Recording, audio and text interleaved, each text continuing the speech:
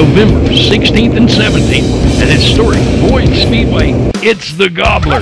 Also, a very first for Boyd Speedway as we present the Jolie Johnson Memorial featuring the Schaefer Oil Southern National Bonus Series late models in action, along with a $1,500 to win crate race, $1,000 to win sportsman race, and the ever-popular hobbies, street stocks, and four-cylinders. Also, the Bruce-built open-wheel modifieds come rolling back to Boyd Speedway, along with our development driver program.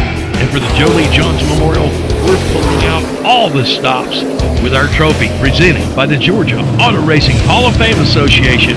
We have the most awesome trophy you have ever seen. So make your plans to come on out to Boyd Speedway November 16th and 17th for the Gobbler, featuring the Jolie Johnson Memorial right here at historic Boyd Speedway, your new home for weekly racing in Chattanooga.